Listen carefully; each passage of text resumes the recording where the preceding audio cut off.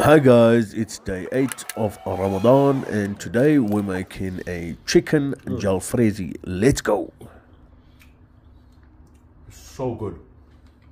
First up, into a mixing bowl, let's add 1 kilo of bone-in chicken and 100 ml of fresh cream.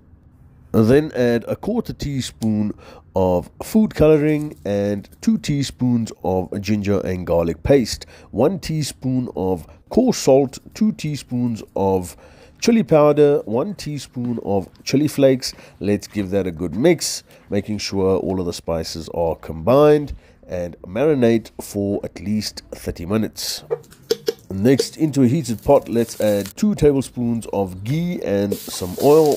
Then add in 1 finely chopped onion and cook that for about 10 minutes. Then add in a teaspoon of garlic and give that a good mix. And then add in the marinated chicken. Let's give that a good mix and cook for about 10 minutes.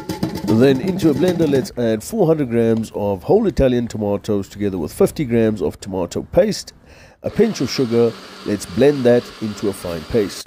Then add the tomato mixture into the chicken together with a quarter teaspoon of turmeric, half a teaspoon of coarse salt, 2 teaspoons of coriander powder, 1 teaspoon black pepper, a teaspoon of chili powder. Let's give that a good mix and cook for about 5 minutes. Then add in 150 grams of yogurt. Let's give that a good mix. Then add in 2 teaspoons of garam masala and mix that all together.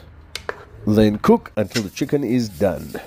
Next, into a heated pan, let's melt 70 grams of butter together with some oil. Then add in some dry red chili together with some slit green and red chilies, some chopped up onion, some chopped up green pepper, some yellow pepper and red pepper, together with some chopped up tomatoes. Let's mix that all together. Then add in some cumin seeds, some garam masala, some salt, some pepper. Let's give that a good mix and cook for about 5 minutes. Next, add the sauteed veggies to the chicken, give that a good mix and garnish with some coriander leaves, after which we will be ready to serve. Let's get this plated. First in with the rice, then some ringed onions, then dish out the jalfrezi, and finally garnish with some coriander leaves and some red chili flakes.